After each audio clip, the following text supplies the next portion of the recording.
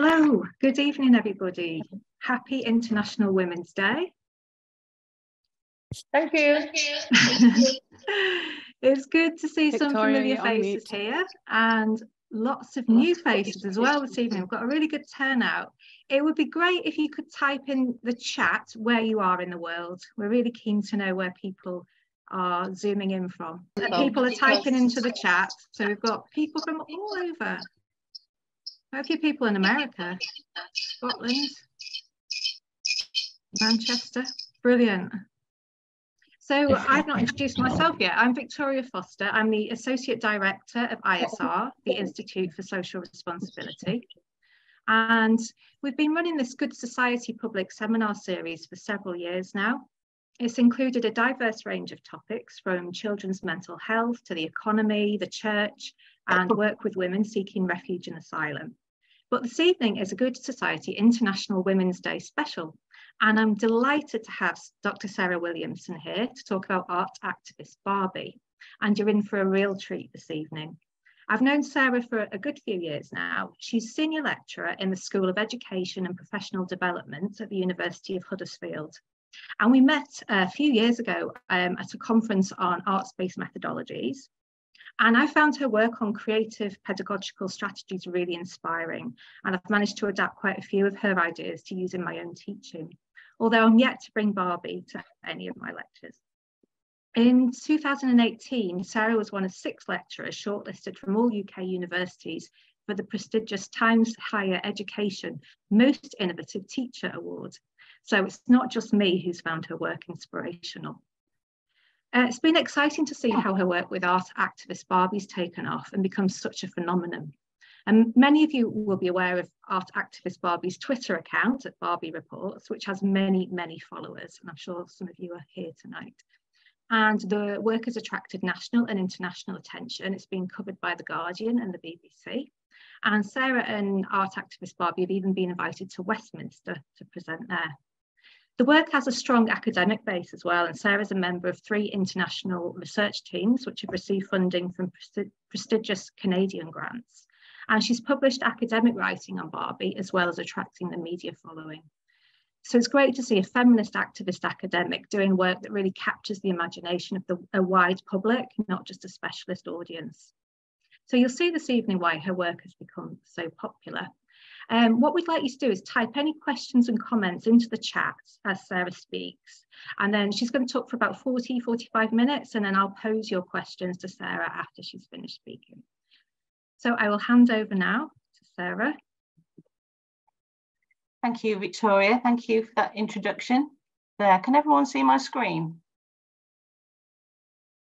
Yes. Yes. Right, okay. Yeah. Thank you. Right.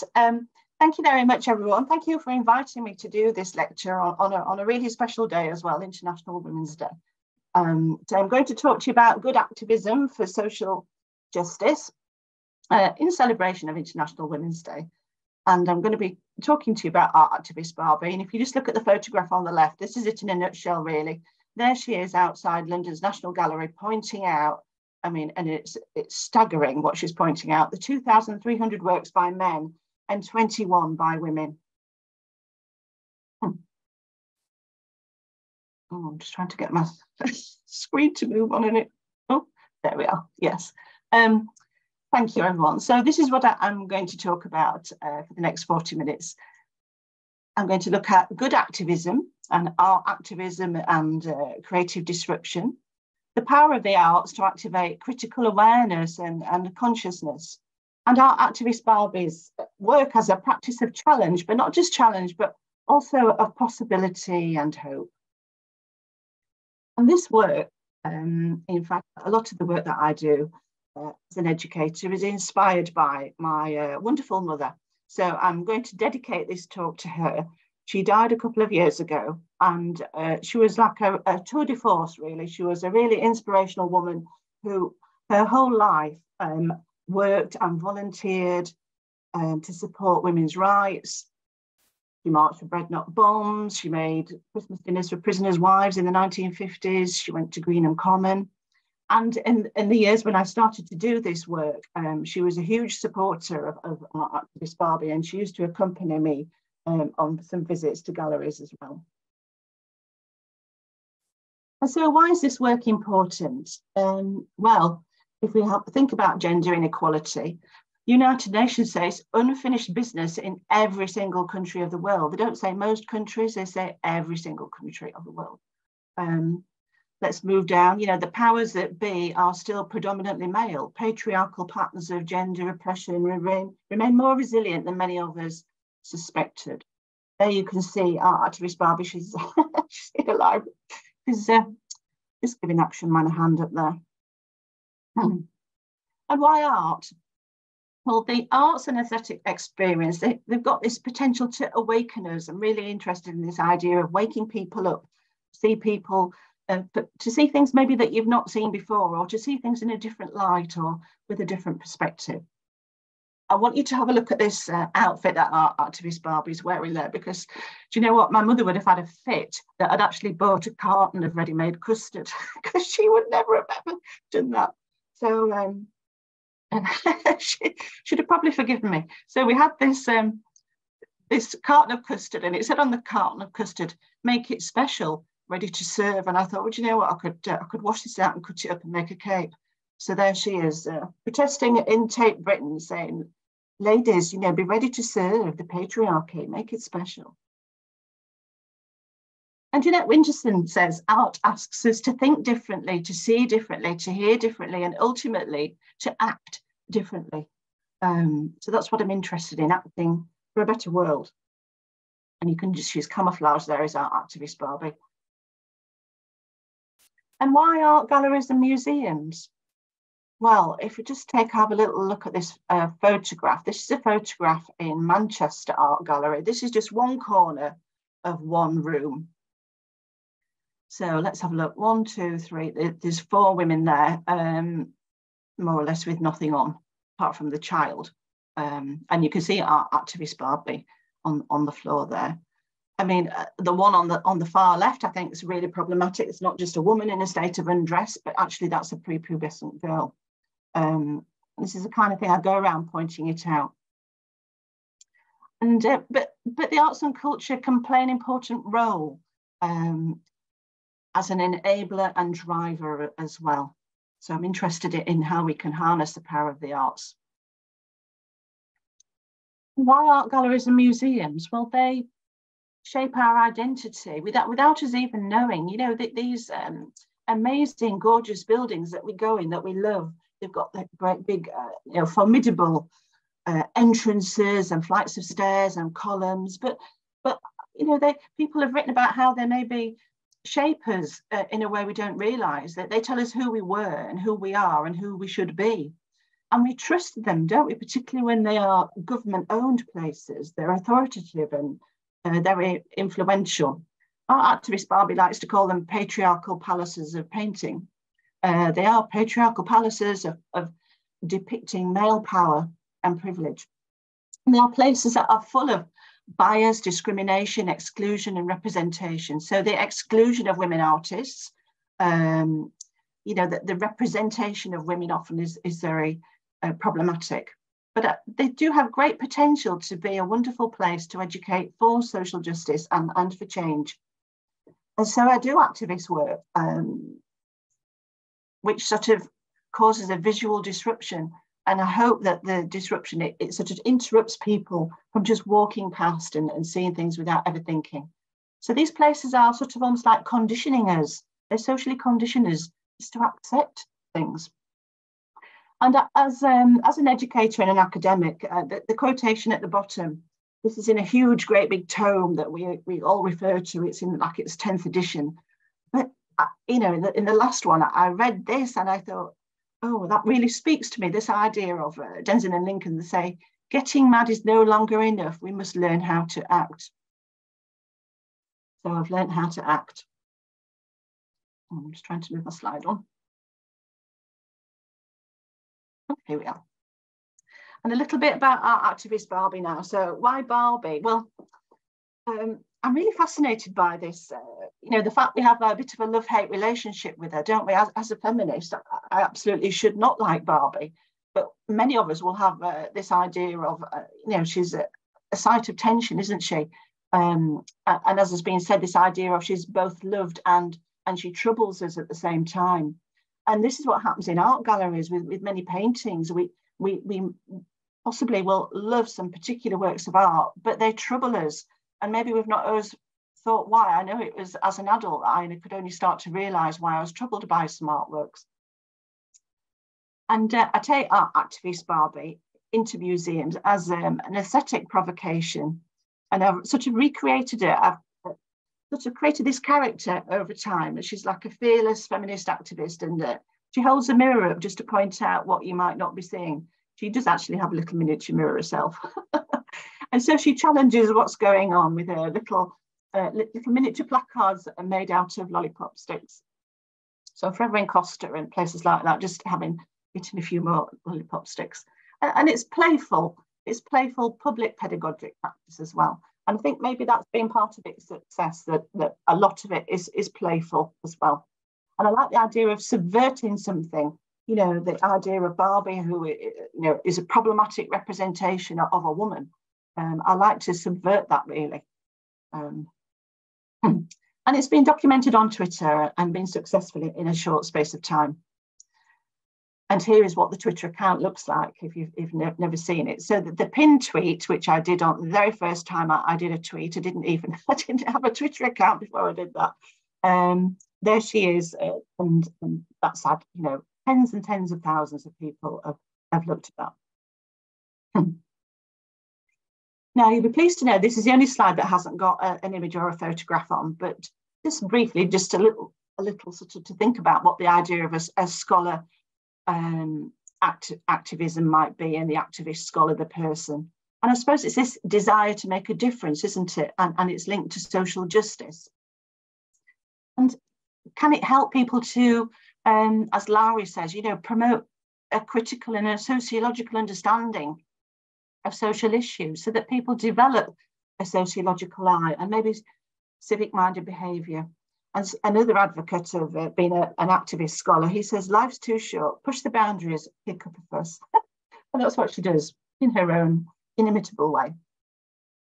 And I'm really inspired by Maxine Greene, who was a philosopher, an American woman. She died in 2014 in the 90s, but she was an advocate for the arts all the time. And she talked about, you know, this idea of taking steps to repair what's felt to be missing or known to be wrong. This particular work here is in the Guildhall Art Gallery in London, owned by the City of London. So actually, I was just pointing out that I was repairing something that was wrong, which was the label. The label says it's just by Mark Boyle, but actually he co-created it with his wife, and the curatorial label mentions nothing about that, because when they bought it, it was bought as his work, but she co-created it. So what kind of things do we see in art galleries? This is Tate Britain in London. If you look at the bottom of your screen, you'll just see a very small figure there, just leaning against the marble floor. And so here on the left, we've got the woman who's trapped, actually, confined. And so a lot of works where women are like in a gilded cage. They're enclosed, they're trapped, they can't get out. Sometimes they're sort of, you know, they're inside looking out at a window to a place they can't go. We've then got the woman dressed as the nun, so there's this idea of the pure woman as well. The next very large one, I mean, they're in gorgeous frames, these, so we love them. Just gorgeous, aren't they? Actually, this is about the beggar maid. So this is the prince or the knight falling in love with the beggar maid at the gate. So this idea of, even if you're poor and barefoot in your rags, you're still so absolutely beautiful. So the charm of the poor woman, the beggar woman. Or then we've got Psyche on the far right, the seductress, the way that painting has been. And that's just one wall in Tate Britain. And so I tweeted at the time that this is a male fantasy wall. The fantasy of the beautiful maid and the pure woman and the available woman or the trapped woman. You'd be pleased to know when I went into the Tate just before Christmas, and whether they'd seen my tweet, but those works have now been dispersed and they're not all on one wall.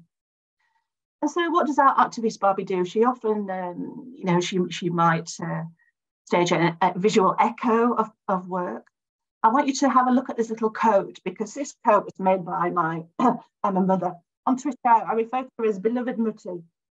She made that coat for me, well, for my doll in the 1970s.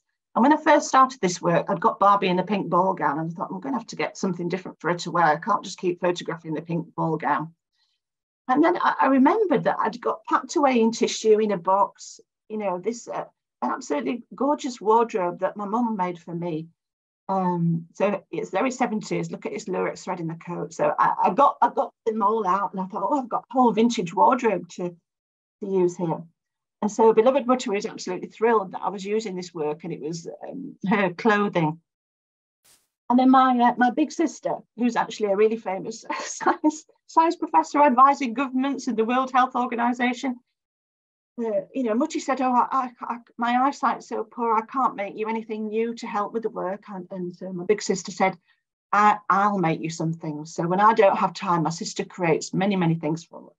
And so we refer to that as the Atelier AAB.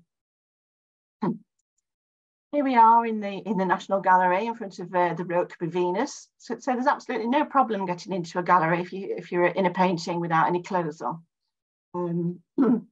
And I had Mutti with me at this time. This was Nicola from Berlin that we got talking to, and she said to me, she said, most academics are really boring. She said, this is the most interesting work I've seen for a long time. And she was writing a novel about two people that met standing in front of the Rokeby Venus. And after I'd done, you know, what I was doing there, she said, I'm going to write this into the novel. Anyway, there's a bit of a promotion happened here. This is a behind the scenes story. So there was like a crowd of people all came around. And then the security attendant came over and she said, right, that's enough now. So I said, oh, she said, that's enough. You're just taking the mickey. This gallery is for everybody. So I sort of tried to explain what I was doing. Anyway, it's unfortunate she was a she. She said, I don't agree with all that equality stuff. Stop what you're doing. So I go over to Mutti, who's there with the coats and the bags and the lollipop sticks and everything. I said, Mum, we've got to go. And she said, why? I was really enjoying watching that. Can't you leave it a bit longer? I said, no, Mum, we've got to go. And she said, why? And I managed to get her up onto her feet, you know, because she's like 91 at this point, and Nicola from Berlin is helping as well. And it's quite hard of hearing, so she wore a hearing aid. And I don't know if you know, people with hearing aids, they whisper in a very loud voice, don't they? So I said, we've got to go, Mum. She said, but why? So I explained what the attendant had said to me. So Mutti says in this very loud voice, well, the problem there is she's not very bright, is she? It's like, oh, Mum, quick. She couldn't walk fast. I thought we're going to get banned for life. Here we are, look. You'll often find paintings where the woman has nothing on, but the men are fully clothed. They've not just got shirts and ties, they've got hats on here as well. Very famous painting by Manet. So I recreated this scene and just to point out what you're looking at. And then I thought, actually, let's just see what it's like if we were to turn the tables, really, and the gents can be undressed. So we've got Ken on the left and then Action Man. They do support the campaign, and more about them later. So there's our Activist Barbie in her ball gown. I do quite a bit of work about the muse as well. So we'll often find the woman as a muse, and often the muse was used and abused very often by the male artist. So this is one of these sort of paintings that we absolutely love, that we're very familiar with, Ophelia by Millet. Here's our Activist Barbie. This was during lockdown when I couldn't go into a gallery. So this, my daughter's got a pond in the garden with all, and I said, oh, I could just do Ophelia in there. But these paintings, you know, that they are paintings of something like this. It's of female suicide. Suggests that there's like this romantic beauty in drowning. So it's deeply problematic.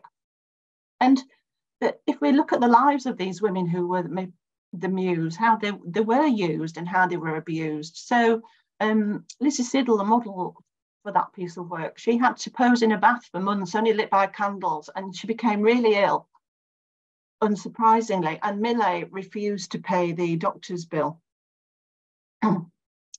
She said, my life is so miserable, I wish for no more of it.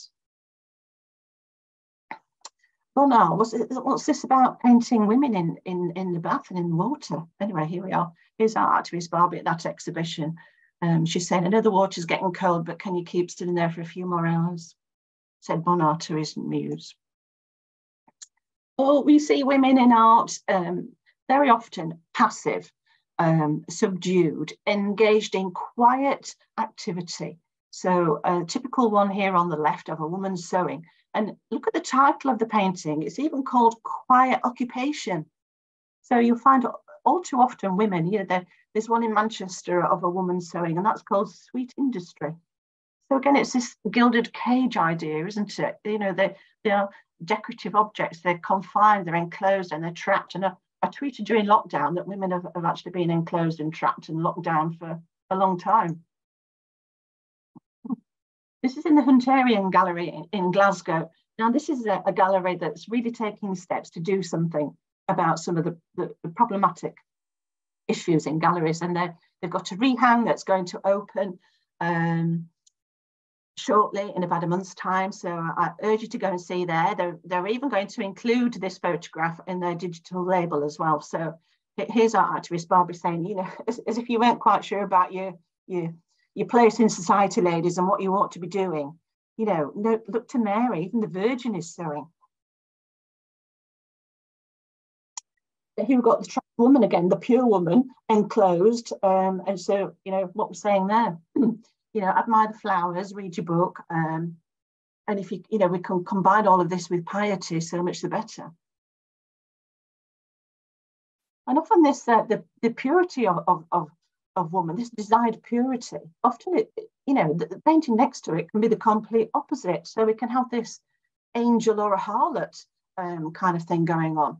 And in the Ashmolean, they even have one painting where there's the man in the middle and he's got two women either side.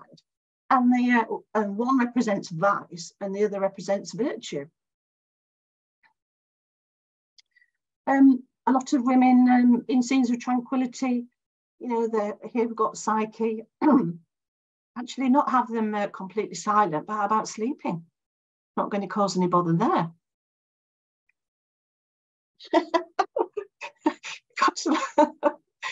This is in the Hunterian as well. This is a woman drinking the ashes of a dead husband. So there's, so many women grieving in art galleries, weeping and wailing over men, waiting for them to rescue them and grieving. And anyway, I said, look, I didn't even know it was a thing. Did you drink in the ashes of a man? I said, stop, love, don't do it. And very often, all these paintings of women, excuse me, it's all the pretext and the excuse to paint all of these. It's a supposed interest in like scenes from antiquity and mythology, and often there's this really scholarly reference to classical history, and the labels in the galleries will talk about the fine brushwork and etc. But I'm seeing something else here. In fact, when I tweeted this, a man got in touch and said, oh no, I don't think you understand. It's a woman, it's such a sensitive depiction of a woman who is grieving. Yes, it is. But I don't know why she had to be losing her clothes and have transparent drapes on at the same time. How about this one?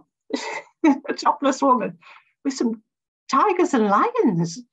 Anyway, I thought to myself, I'm sure we've got a little toy tiger from the World Wildlife Fund somewhere. So I sometimes imagine a conversation between the patron and the artist. And Venus, oh gosh, you think she'd be clean by now. She's been bathing for centuries. The one on the right is in the National Gallery. The one on the left, it's not just National Galleries, it's a small gallery. This is a small gallery in Whitby on the Yorkshire coast. You've got Crouching Venus there.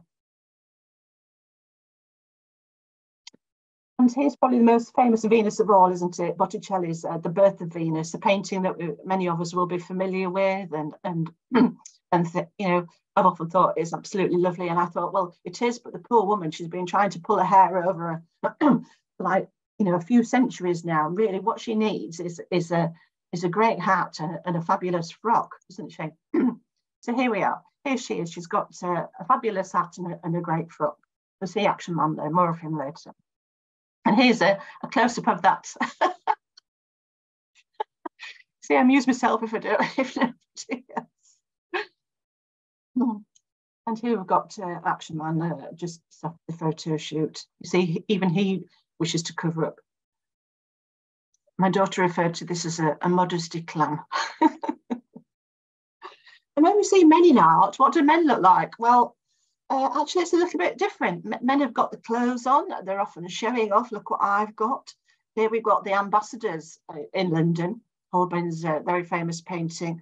So I said to my big sister, if I eat all of these hobnobs, could you make a frog out of the packet? And she did. It's just so tedious, all this patriarchal hobnobbing, isn't it? Oh, the male saviour. Oh, for goodness sake, there's all these men saving women everywhere. So on the left in the National Gallery, this is Prince George saving the princess. But on the right, here, look, here we've got the, the man is fighting a serpent, he's covered in armour. And hey, guess what? The woman's got no clothes on. So just a little note to everybody, if you're desperate to get rescued, take your clothes off. I did another painting as well, where actually it's a different hero, a different woman, and the woman's it's a full frontal nude. And that painting, just to go back to it, when I was there, everything was fine. I was taking a few photographs in its exhibition, and it was all fine with the gallery. They didn't mind. But the minute I took Barbie's clothes off, that was a problem. And the attendant came rushing over and said, "Oh, we don't allow that kind of thing in here." And I thought, well, it's okay in the painting then. Oh, the men, you know, they're always heroic as well, and so brave. Here, if you look at our hero there, all the animals are all absolutely cowering in fear. But of course, our hero is not. So let's have a little look at Action Man and Ken. And I got another Ken, actually. So he had to become Ken's cousin, Ken. So they're given a bit of reading to do. They provide support. This is outside the National Gallery. Action Man's signature dish is a fried egg sandwich. I'm afraid that's all he can do because he just has one pan with 2 fried eggs. The pan was made out of an earring. And they are on the left, you know, they can't even name 5 women artists when we started. I thought I'd dress them up in bonnets just to see what it's like to wear the visual signifiers of a patriarchal society.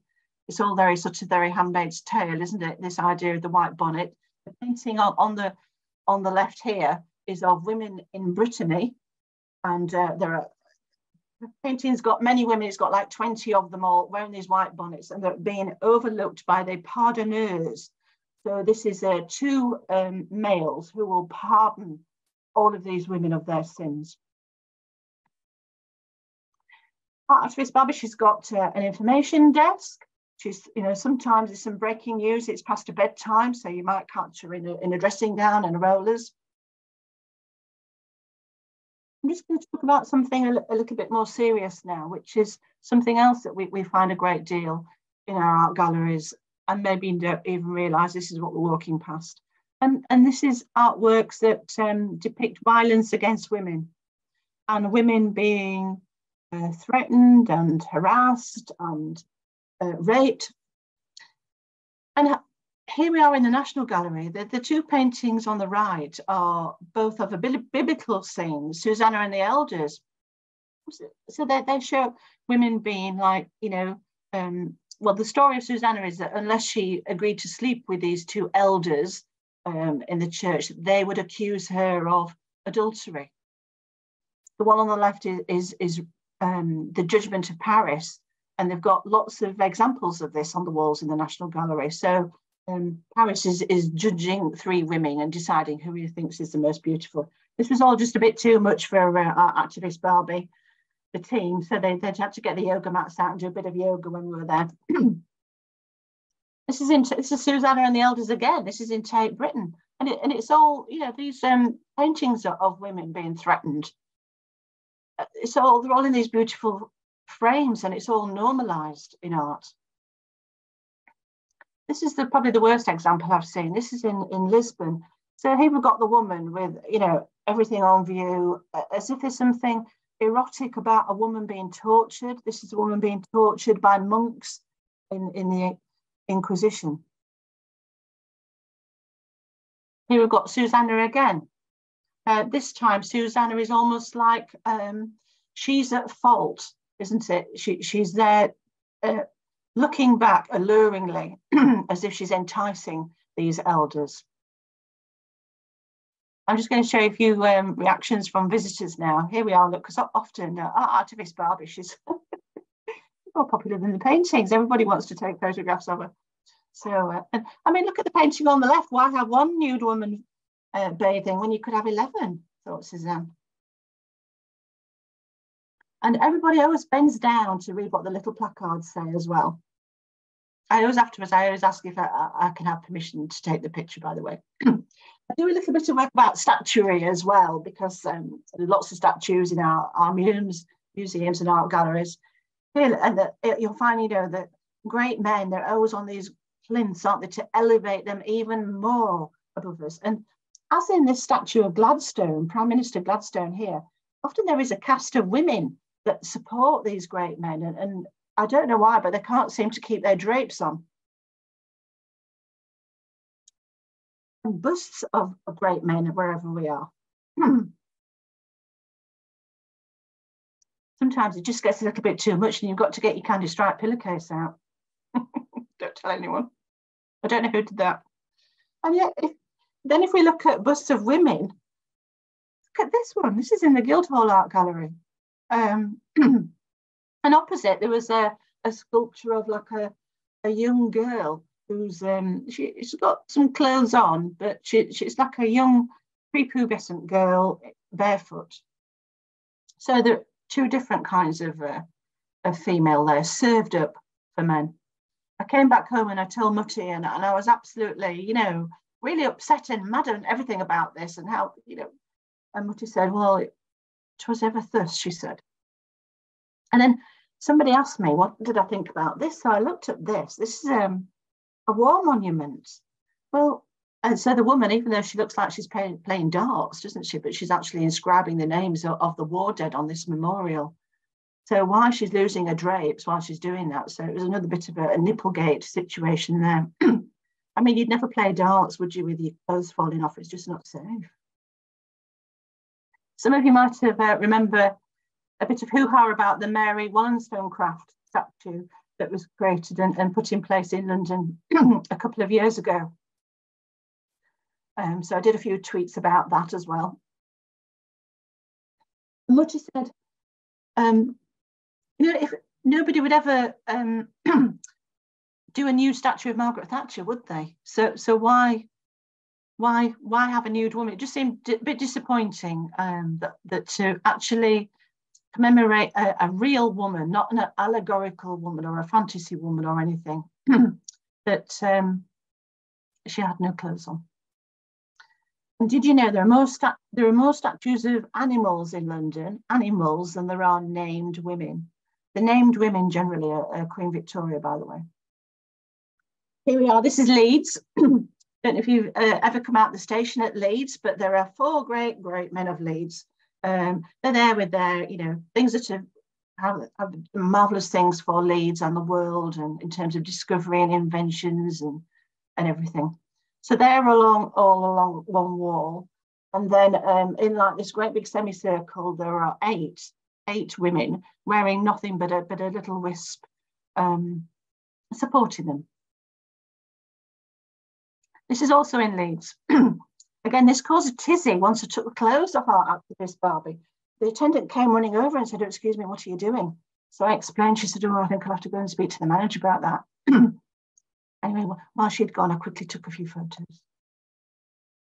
This is also in Leeds because the gender and some of the issues and problems, it all intersects with race and also with class. So the construct of beauty is always white in galleries as well. Now, thought you might be interested in what's been the most popular tweet, and the tweet that's done had the most engagement with it, and it's this one here. So this is in the Ashmolean Museum in Oxford, pre-Raphaelite painting. And I said, well, I just think it's a bit like a pre-Raphaelite wet t-shirt competition in here. Well, over 50,000 people have looked at that. It's gone to like over 100, nearly 100,000 Twitter accounts, and 51 people have actually had a proper look at it and engaged with it as well. And I was very sort of inspired by what Mary Beard had. She referred to this kind of work as like, is it sort of soft porn for the elite? And the most successful month, in 1 month, if you look on the right-hand side, 1.86 million. When I first saw that, I thought, wonder what the M stands for. Then it dawned on me, it was like million. Well, to think that this work has gone to 1.86 million people is absolutely, flabbergasted. The top mention had been from Valdemar Januzak, who's a Sunday Times art critic. And so just a little bit about the impact here. The Twitter account, I've been, the work's been featured in lots of newspaper and onlines. I've had an exhibition of photographs and lots of keynote invitations. But what is really important is at the bottom about galleries changing their practices. Even the National Portrait Gallery have appointed somebody a couple of years ago, and her sole job is to, it's about missing narratives of women, because they were missing in the National Portrait Gallery. And just before Christmas, our activist Barbie, I went with her, was invited to brief MPs and peers in Westminster. So there she was. And this is a little bit of press. I'd like to draw attention to this group, Art for All by All. So I work with this group and support them. So a small group of very clever women, and they are campaigning to get more equality and diversity of artists on our gallery walls. And with them, we're campaigning and asking the government to introduce a requirement for galleries that publicly funded galleries address inequality in their collections. So please make a note of their website and their Twitter account and their Instagram account as well.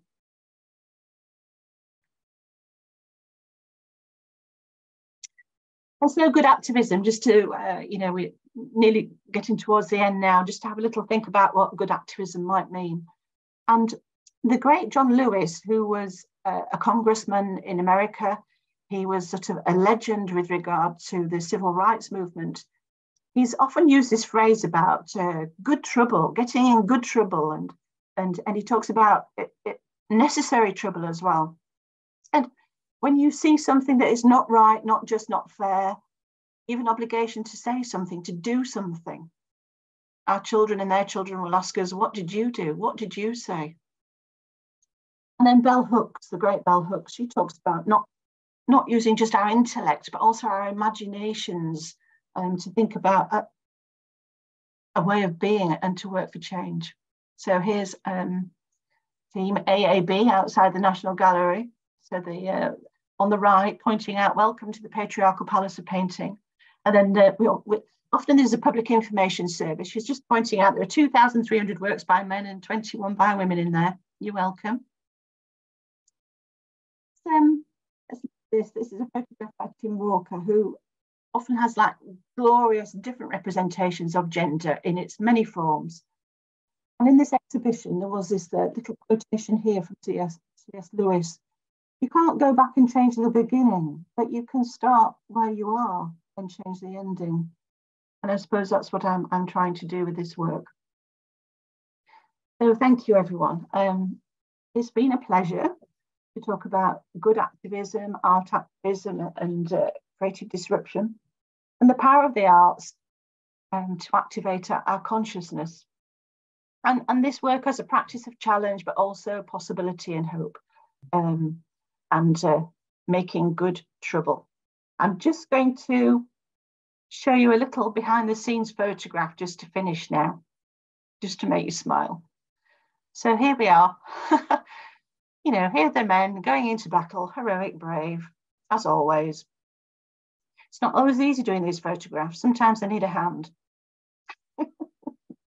So you are, behind the scenes. So thank you very much, everybody. I'm going to stop sharing these slides now. There. Oh, thank you so much, Sarah. Big round of applause. That was amazing, as always.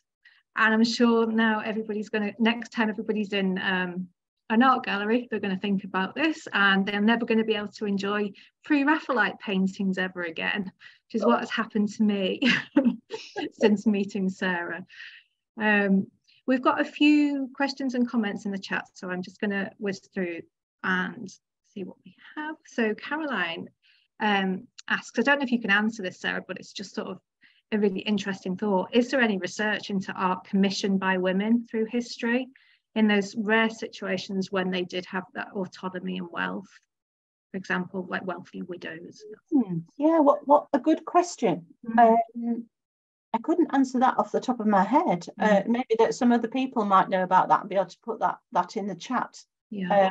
I mean, some galleries, when they're trying to make women more visible in their collections, they are trying to highlight where work has been commissioned by a female patron, so that, you know, there is still the visibility of the patron if it's been a woman as well. Maru points out that fairy tales is a similar issue in fairy tales. The story sort of based on men's desires of how girls and women should be. Lucinda's particularly disappointed that it was a woman artist that did the sculpture of Mary Wollstonecraft, Maggie Hambling. So yeah. Linda says, what was Maggie H on? Good question. And thanks, Anita, for posting the details of the Art for All by All campaign. And Eleanor's now had to rethink her favourite painting, Klimt's The Kiss. So yeah, I knew this would happen. Really sorry, everything, Sarah. Yeah, I only noticed now. Yeah, the woman is in a submissive stance on her knees. And then lots of thank yous.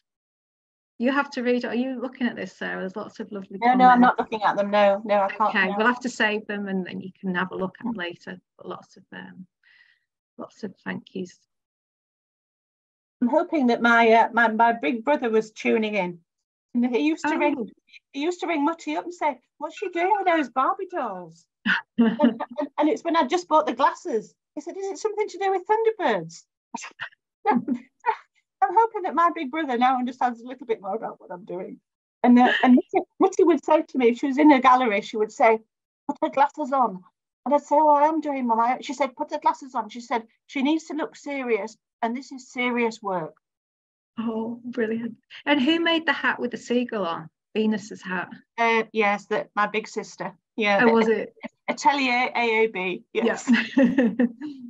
She was very in tune. I sort of got this bit of an Agatha Christie aesthetic with with the Met Ball thrown in. It's a few little influences. We've got a certain kind of look. Good question from Giles here. Do you see any influence of camp in how art activist Barbie can trouble these works? That would be really interesting to look more into that and to think about that more. Yeah, thank you for that. Something to think about and maybe write about too. Yeah. Yeah, we've got lots of followers here. Karen asks, why Barbie of the many dolls available? Yeah, why not Cindy? Well, do you know, I actually had Tressie, second-hand Tressie as well. She'd lost a ponytail by the time I got her. I suppose because Barbie is the most famous doll in the Western world, isn't she? And she is a cultural icon. Not saying that Cindy and Tressie aren't, or Bratz dolls or whatever, but I just thought she is so immediately recognisable, and also she is associated with, you know, it's problematic, isn't it? You know, the kind of woman that she represents, this impossible figure. And the original Barbies that are white and with blonde hair. So I quite like the idea of taking something where there is all this conflict and as I said before, you know, she's a troubling presence and subverting that. The artist Jenny Holzer, she talks about using the dominant culture to change it. So I almost, that's what I'm doing. So, and Barbie's just instantly recognisable. Whenever she's in a gallery, people can like spot her at the far end. You know, I suppose I think people notice something out of place, don't they? Why is there a little doll on the floor or something like that? So it's a way of grabbing attention as well. And that leads very nicely into Mel's question. She'd like to hear, and I'd like to hear as well, a bit more about how visitors to the galleries that you and Barbie visit. Yes, react. Yeah. Well, it's generally always really positive, because people stop and then they like do a double take, and then they start getting the phones out, and then they want to, you know, they're bending down and reading the placards, and then they're looking around to see what, you know, where's it from. I'm generally sort of just somewhere in the vicinity, and so absolutely wonderful conversations start between me and people, but between complete strangers. I was at the Anthony Gormley exhibition at the Royal Academy, who've never had a female artist in the main rooms. They're always in the little side rooms, everybody. And two women who didn't know each other started to talk all about the issues and, you know, the lack of women artists in art galleries and museums. These two ladies didn't even know each other. So conversations start.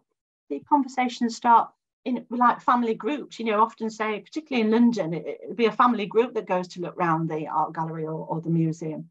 And so the whole family will start to debate and talk about it. And then, you know,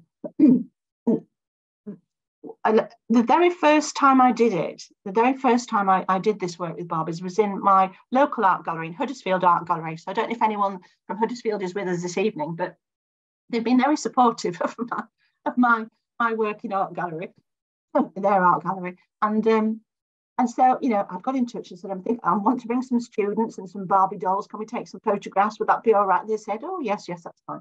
So we did this work. I did it with my students. And I noticed that the gallery visitors were absolutely, they wanted to see what we were doing and what Barbie had to say as much as look at the artworks in the gallery. And I got in conversation with a woman who said to me, I'm seeing what you're doing, and I'm reading these messages, and it's making me realise how women are judged so much by what's on the outside and not on the inside.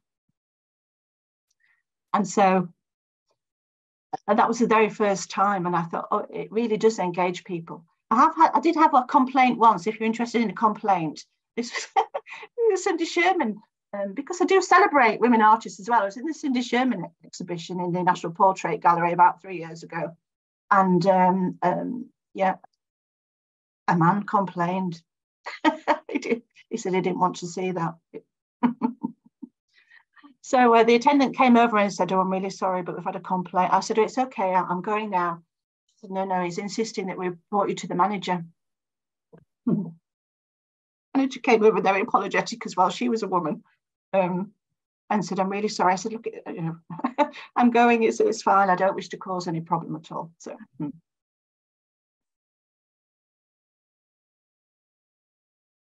I love hearing those stories. Yeah, I love hearing those stories. We could go on. Yeah, let's just see what else we've got in the questions, because we might be able to come back to that if there are more. Linda is interested in Barbie's lack of pubes.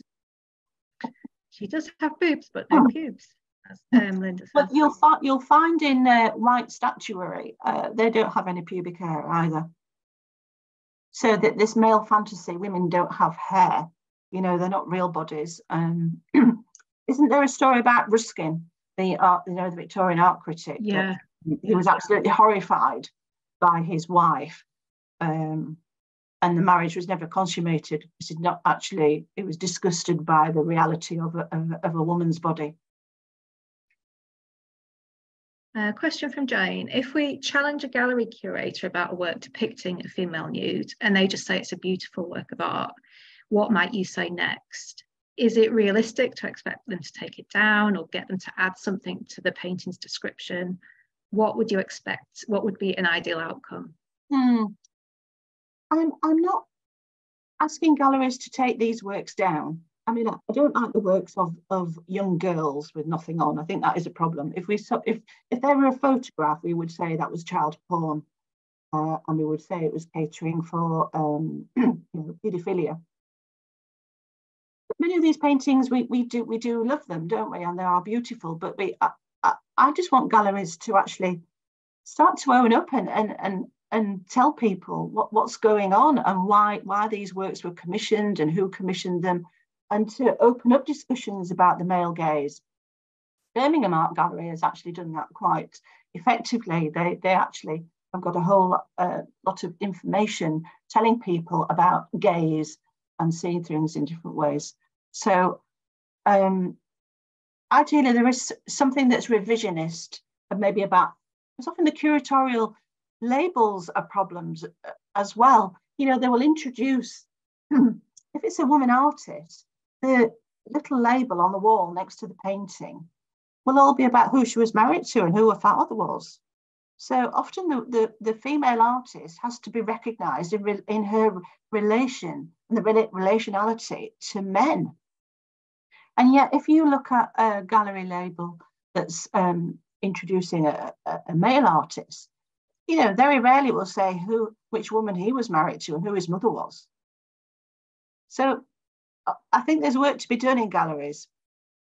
Or, for example, I think in the National Portrait Gallery, the portrait of Jane Austen, the label says she never married.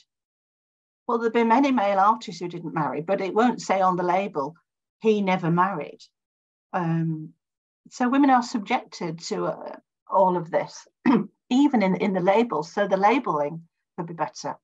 Now, the Hunterian Gallery, as I mentioned before in Glasgow, they're introducing these digital labels so that there will be more than just one little bit of information. So they're going to include smart Activist Barbie photographs in their digital labels, which is wonderful, isn't it? So again, that's great. I didn't know that. That's great. Yeah. They've just been in touch last week to ask permission for that. Yeah. Excellent. Lucinda used Art Activist Barbie in one of her seminars with second-year undergrads last week, and thinks they were genuinely surprised after looking at activism in feminist art from the 70s that the problem is just ongoing, isn't it? Yes, well, as I started at the beginning, you know, gender inequality and the problems associated with it are ongoing. And if anything, sometimes I think things are getting worse. You know, online, such toxic masculinity, the, misogyny, absolutely terrible things. Yeah. And I'm an educator, so I feel it's really important, you know, and I work in a department at a university at Huddersfield. We have my School of Education and Professional Development. We are very committed to social justice in our work as educators. You know, that inspires me. I really think we have important work to do in this field.